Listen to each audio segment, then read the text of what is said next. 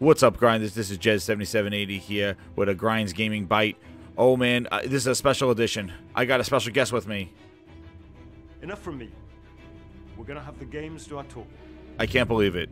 Jim Gordon Ramsay Ryan is in the building. He is here for this Grinds Gaming Bite because we're going to be talking about Horizon Forbidden West, which will be coming out in a few short weeks for the PS5 and the PS4 Pro. And oh baby, does it look good. And then on the other end, we'll talk about... I also got a good friend here too. SWB audio capture, not registered. Yeah, I got another special guest, Phil Glorious Spencer. He'll be here and he'll be talking about Halo Infinite updates, something that just caught my eye and I didn't see a lot of people talking about it. Are you ready? I'm ready. Let's go.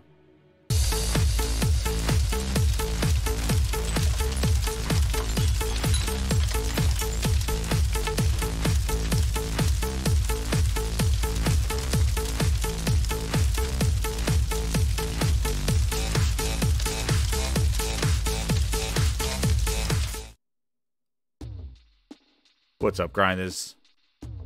Mr. Grinds My Gears here. Pull up to the bar, grab yourself a drink. It's Friday. Friday. Yeah, you probably don't want me to start like that. But man, oh man, welcome to another edition of the Grinds Gaming Bite. Thank you so much for your support of the other previous videos and also the Gaming Grindhouse on Monday nights at 8:30. And shout out to all the new and concurrent VIP grinders. Where are you? Where are you guys? There we go. Partying with Herman Hulse doing splits, man. And that's all Herman Hulse has been doing, man. Splits. It's quality games. But shout out to all the VIP grinders. And thank you again for all your support for the channel. Check it in on Monday nights at 8:30 Eastern Standard Time for the Gaming Grindhouse, where we go down the list of hot topics, hot takes, and some grinding of gears. But we're going to talk about some news. Today, man, I tell you, they have been peeling back the onion of this Horizon Forbidden West. And my goodness, this game is huge. It is huge. And one of the craziest things that they just showed off is that in announcing that it went gold on the PS blog, is that they showed the PS4 Pro audio capture, version of it. Not registered. And goodness gracious. I wanted to share it with you guys. Wow. All I'd say is, wow. They did it. They really did it. The PS4 Pro version of the game looks damn good. Now, I'm not playing on the PS4 Pro, man. I'm going to play on the PS5. But, you know, it looks incredible. Like, the colors are still there. The detail. It's amazing. But the first game was really incredible looking. And now, this is a special case of where I feel that the PS5 version of the game put on the PS4 Pro benefited the PS4 Pro in the sense that it made the game look that good. Pretty incredible. You know, for a cross-gen game, this is what we're talking about, you know? So if you have a PlayStation 4 Pro, you know, you're going to be getting a great game as well. Great looking game. But then it was like, well, what are the differences then of the PS5? And, you know, I went to go check some of these things out. And, you know, look, this is the difference between the two of them right here. Like, look at the facial animations. Like, the PS4 Pro version looks great. But, man, that PS5 just hits at another level, man. Another level. Really incredible. It is insane, just the visuals that you're seeing with this game. And actually, one of the things that I did was you know, I had the picture of the PS5 version, and then I also did you know, and I got a clip from the PS4, right? So this tweet's been rolling around over 700 likes, over 700 likes here. But yeah, this is what I pulled from the PS4, and then this is what I had on the background. And oh my goodness, you had to see the cinematic. This not registered. You want to know what? Just look at the details, okay? And maybe it is a cinematic, maybe it's in game, but I guarantee you taking photos in the PS5 version, you're going to be getting incredible photos. The game looks incredible, but you could just see, like, it doesn't necessarily. You could see the detail in her hair in the outfit and just in the face alone. Like, you could see that, you know, this is definitely a last gen version of the game, but nonetheless, it looks great. But that PS5 just hits on another level. And I can't wait to be playing this game. The animations, the story, the combat, they have just, there's so much to it that I just can't wait to get into it and just, you know, explore this world. And because that was the one thing, the biomes in Horizon were absolutely incredible. And they really did an amazing job just of adding enemy variety with the environmental variety. And you know, the photos that have been coming out of this game, shout out to Salty, great show with the Salty's podcast. It's like, but man, this thing's hitting on another level. It is crazy of the visuals of this game and the different outfits and stuff. It's gonna be so cool when it comes out. And yeah, really excited to play this game. And then again, this is the PS4 version here. And yeah, she has her transversal, and then the animations look just as good as well. But my goodness, I know that mount thing on there, crazy. That's so cool. You can ride those now, because before you couldn't ride them like they only could ride on like the cow thing and the horse thing. But the combat looks like they improved everything from the first game. They basically, you know, because one of the things that I had an issue with the first game is that it was just the melee combat really wasn't very. It was there, but it was more of a stealth. Audio capture, like she wasn't not seeming like the registered. aggressor so much. Like, it just seemed like she was in this world of these huge machines and just really had a disadvantage. And you really didn't have this sense of just blowing things up and getting out of there. Like, and this one, they've given us so many abilities and capabilities with her meleeing and the powers that she has and stuff to really, and even the most important things, the transversal, you know, using that parachute thing, using the, oh my god, that's crazy, using the parachute thing, using the you know, the hook shot and things like that to get different elevations and you know, like that, and just to propel up in the air. You know, that's just going to add such a dynamic to the combat of this game. It is going to be absolutely incredible. So I'm hoping, you know, that it's going to review well. You know, Metacritic wise, I'm really, you know, I don't like, you know, agree with some of my panel members on the Saltiest podcast. Like, I don't really think, you know, it depends. I think everybody's going to give it really high scores, but I would say it sits around 91. Probably should deserve higher, but you never know. People are going to, I don't trust the media nowadays. You know, they might throw that $70, grinds my gears, the $70 price. Oh, well, $70, you know, I don't know, you know, and kind of use that. Nah, please. You know what? Stop pocket watching, please. There's a difference in quality. You know, people will price stuff that they find value in, and there's a difference between like a filet mignon and chuck steak. All right, you could be like, well, I just eat steak. You know, why you get the filet mignon? Yeah, you can, but there's a difference in quality. So if people deem this quality is worth it, and let people buy it, and that's it. Don't be like, they're shoving it down your throat. Goggle, goggle, goggle. It's a rat.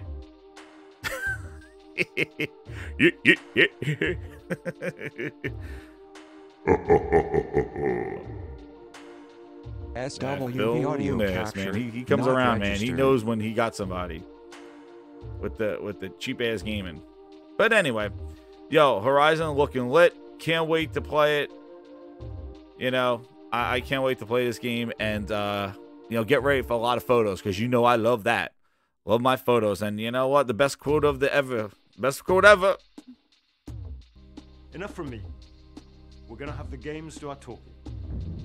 And that's been it, you know. And oh, and the other thing too with Horizon has been that they also showed Gran Turismo. That, you know, that was looking crazy. And you know, and then there's the update for Uncharted just came out for that one. So like, I'm telling you, they are really doubling down on the games. They know they got the lineup coming up. So like, this is exactly what they do. They got the games do the talking, because this is what you're gonna be playing now. This is what is gonna happen in the next week or so. And then right after that, another hit, another one, all demonstrating the capabilities and power of the machine, of the console that you purchased, whether it's the PS4 or the PS5. PS5 is going to have all those features, adaptive triggers, 3D sound. Incredible. As a console should be, correct? As games, you have the software to match the hardware. And you're playing this now. This is not on a list. Hold on tight. 2026 is going to be a hit. I'll talk to you then. This is coming out now. This is going to be here now. You're going to play this now. That's the difference. And it's showing the capabilities of the machine now. Even though we're 2 years in. That's the difference. And they're just focusing on the now. And this is just the tip of the iceberg. You don't have a laundry list of games that Sony has listed out. SWV Here's what audio everybody's capture, working on, everybody. Not registered. Here's the list. Multiple projects, unannounced projects. You don't have that. They're focusing on the immediate because they know that they have the content and the games are doing the talking. And this game is going to blow the roof off of this generation. This is what a start to this generation with this game. A visually impressive, amazing thing. And I expect to see a lot of, you know, the graphical analysis and all that stuff just going, this is some masterful stuff right here. And you're going to, and these are capabilities and that I'm sure other developers will use moving forward. There's going to be a real tentpole game visually. We just got to make sure that the story holds up. And the story was pretty good in the first one. It was very interesting, very in-depth. I thought so. So we'll see how this one goes, where they continue with this. And it does seem that Aloy is going to have more of a cast of characters. And we were talking about it on the other show, about how it's taking some of the sub-characters or her co-stars of the first game and really having them grow out and help her and assist her in what she's trying to do and with her mission, which is always great because you expand the cast of characters. You don't just have it just on her, because she kind of found herself in the first one. It's traditional superhero movie type thing. Like the first one is sort of like her finding herself, her origins, what's going on, why am I here, what's my ties to the past, and what is my purpose. She found her purpose in the first one. Now, with these skills and this knowledge, she's going to move forward into a new land in the second one. And she's going to bring the people that she met along her journey of finding herself with her to face new enemies, new tribes, new AI, new machines. And that's why sequels are really could be better, mostly are better than the first one, because the first one's an origin story. This is an origin story. And the second one is where you go bigger and better. Because you know where she came from. You know what she could do. You know her capabilities. You know. But now we just do it bigger and better. And that goes for games and movies. So I'm looking forward to see what they do. And you see, that's what her transversal, all that stuff is more. And they've been doing such a great job with this. With revealing more and more of this game. That I'm really hyped up. And we will see when we get our hands on it when it comes out in a couple of weeks, right near Valentine's Day. So stay tuned. But it's gone gold. And it's amazing. The PS4 version looks pretty damn good as well. So, you know, it's and it goes along the lines as like, I feel with this game that they basically had the PS5 and they ported it to the PS4. Like, because of the restricted of the console CPUs. And the PS4 version benefit from this. Like, it's not a really bad looking version from, you know, from the visuals that they're showing. And the first one looked great, but like the fact is that, you know, they're keeping the detail and stuff. Maybe not the fine details and the lighting and things like that. I'm sure there'd be graphical differences, and you see some of that stuff in her face and in her outfit. But it benefited from being a next-gen, cross-gen title, and that's great for those who haven't gotten the PS5 yet. So, you know, you'll be in for a treat, and I think you'll be able to upgrade this. Like, I think this is the last one that you'll be able to upgrade for free, and then after that, there's going to be the $10 charge, which I just did. I owned Lost Legacy, so I just paid $10, and I got now the complete edition, which I'm going to be playing that. Might even stream it on this channel. Some of the Uncharted, Lost Legacy and Uncharted 4, the PS5 version of the remastered version. But why not? I want to just try to adapt the triggers, 3D sound, man. And that game, from the reviews, the same from the Uncharted. My goodness, they're saying that this is just incredible. That's the thing. These games were incredible looking when they were on the PS4. So now on the PS5, they look even better. And you're playing them now. And you got new games, you got old games. It's just a perfect balance. So let's change tones, right? Let's go somewhere. So this is something that just popped up, right? For me, as we go into our next topic here, talking about the now and the current. Let's move this now to wait. Stay tuned. It's going to take time. We're going to figure out where to put it. So I was just browsing the internet, and I came upon this tweet here. And where we go here? From our good friend Joseph Staten. This is a tremendous opportunity to help build the future of Halo Infinite. Leading the evolution of Heart and Soul, the Xbox, the game's combat sandbox. And I look, it says Sandbox design lead in Redmond. I'm like, a design lead for the sandbox? The game just released in December. So maybe they're doubling down on the sandbox. So I was like, wow, that's pretty interesting. I was like, so wait, sandbox. I remember that's what they spoke about, the single player and the sandbox. I'm like, where did I hear the sandbox before? And I was like, oh, I remember. A good friend of this channel, Day One Halo Guns. There it is. I remember. That's where I heard about Sandbox. And let's see what the questions that were asked during that. Join me as we go back again to February. I think it was February of 2020. And let's hear about the weapons and the Day One guns. So in short, the answer is yes to both. We are going to have weapons that are altered, the weapons that launched with the game originally. Those will be altered over time, and then we're definitely going to be introducing new weapons. Brand new weapons, never before seen weapons, classic weapons, legacy weapons, all those kind of things we'll be looking at and discussing and figuring out what the game needs at that time. But just I guess to clarify a little bit with altered weapons that go out day one. Day one. When we say alter, we're primarily going to be looking at things that are meta shifting and tuning knobs, but we're going to do everything we can. And I guess previous to the last answer and the other question is, we're going to keep weapons, the feel of the weapons the same, and the roles of the weapons. We're not going to take a weapon and change its role all up.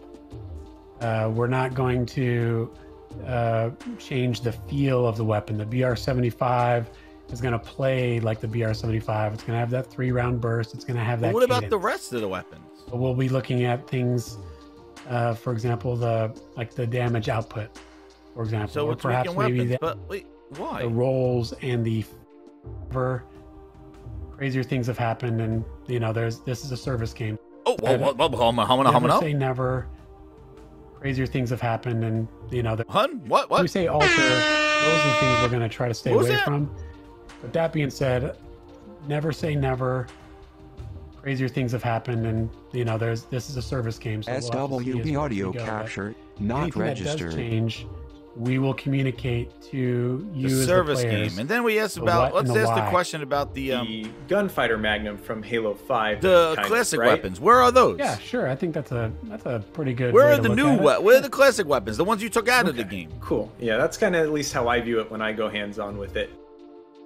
What was very talking about the sandbox, but I guess so. Wait, from Halo CE to Halo 2, and then it changed again from Halo 2 to Halo 3, and then we're talking about the guns, right? Every new it's Halo evolving. game it's a service game. To change legacy weapons. He's going to figure out when and where. We're going to bring a legacy weapon back. We want it to be and play like that weapon that players remember and understand without having weird design decisions on why this thing is changed, whatnot. We really want these things to be what they are. And so that's where, with the Magnum, we wanted to make sure that when we do it, that we do it right.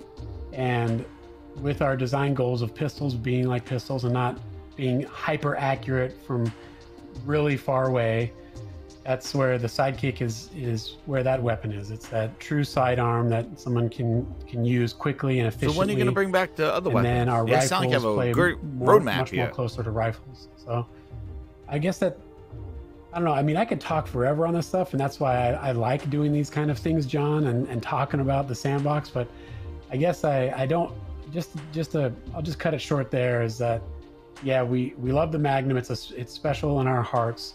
And when and if and how we bring it back, we want to make sure we do it right, and that the fans will recognize it as the Magnum, and we're not tweaking it or changing it from what it used to be.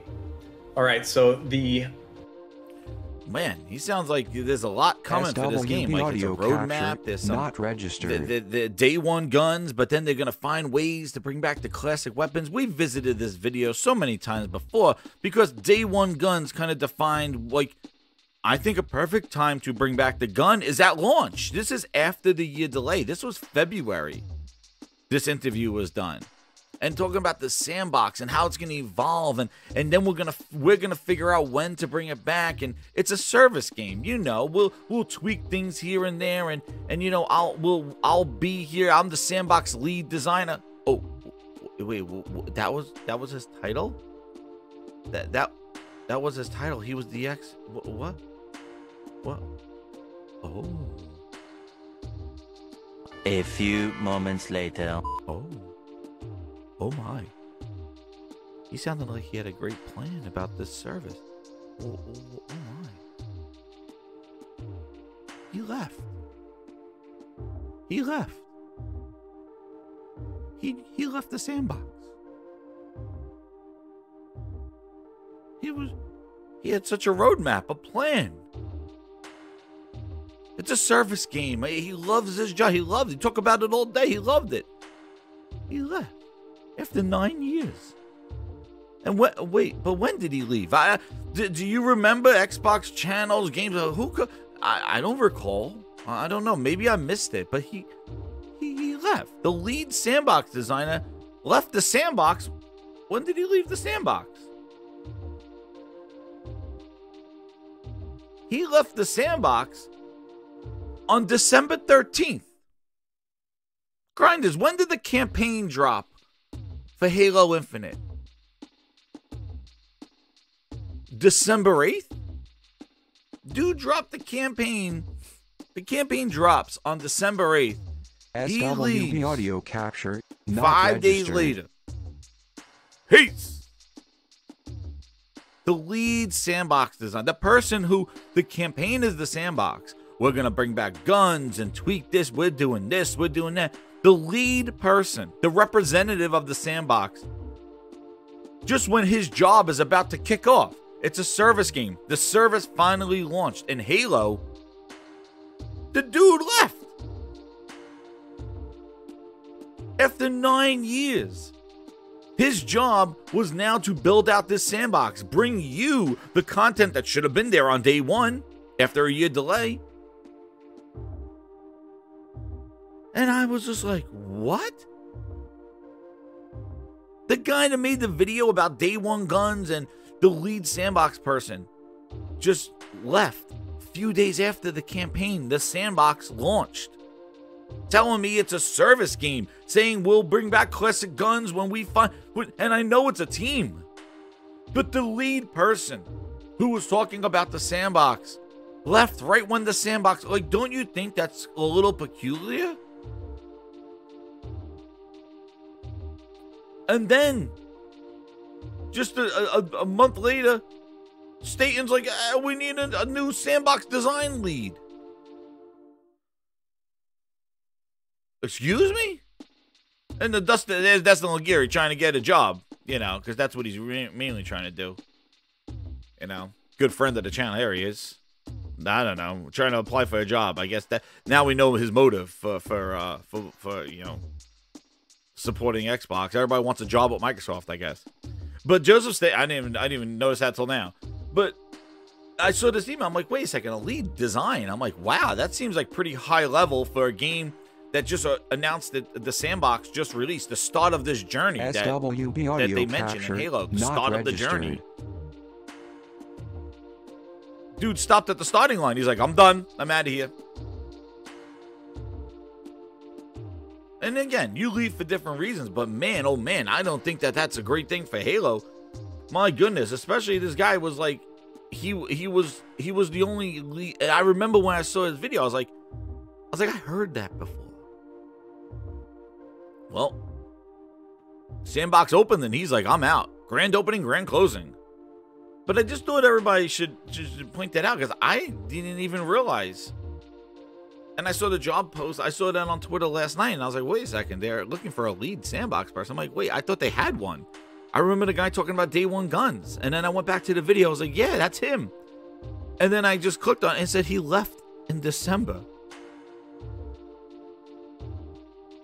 I think that's a big deal, especially for a service game. For a game that's lacking content, that now the single player story is the start of the Sandbox. He sounded very ambitious. I could talk about it all day. The classic weapons, we hear you. We're going to find a great place to put them in. And I was grinding gears going, why not at launch? Why everything should be there. You should be adding new stuff. Not take stuff out and edit later and go, look what we did. But he left. Few days after the game released. Man.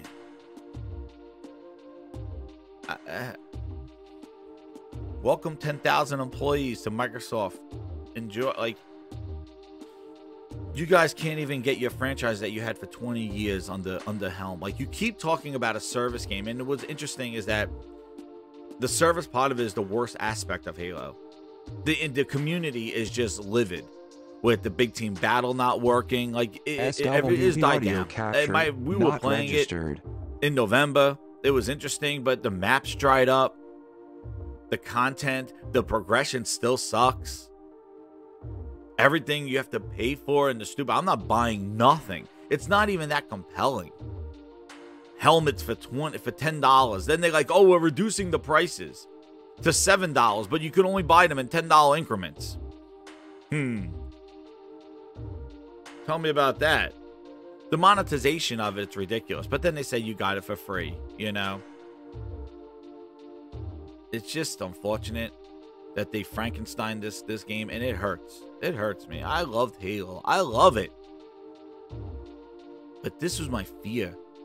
When they announced that thing back in 2016, all our games are going to Game Pass, I'm like, oh no. I was like, oh no. Like that. What are these games going to be like? Like, why are they committing all of it? And not saying everything needs to be a big blockbuster game. It should. I don't mind. But just, it's unfortunate what they did to this Frankenstein piece. $60 for that Sandbox campaign. No Forge, no co-op campaign. Day One Guns. No roadmap. We're coming into February now.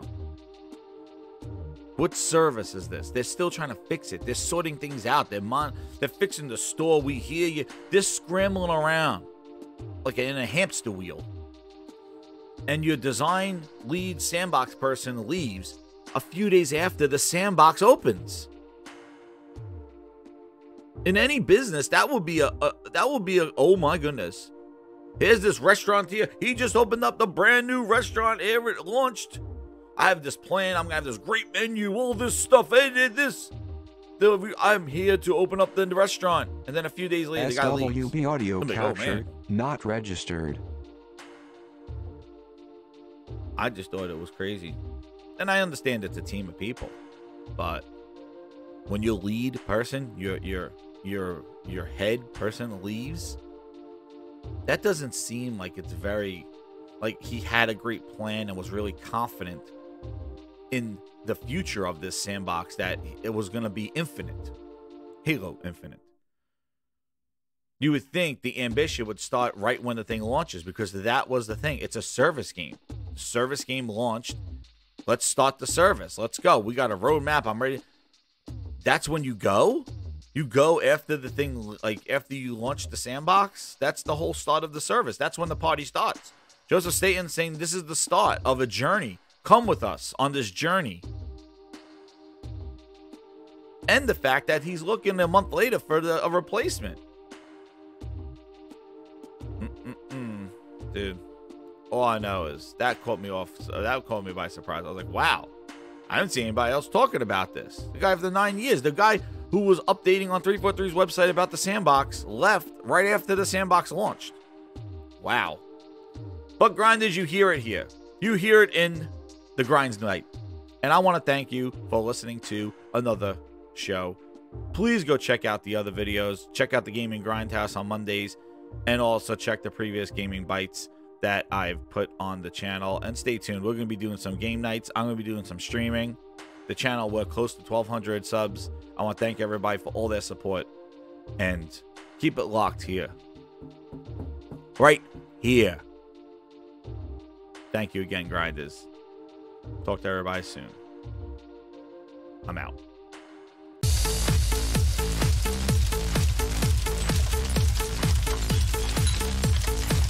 SWD audio captured, not registered.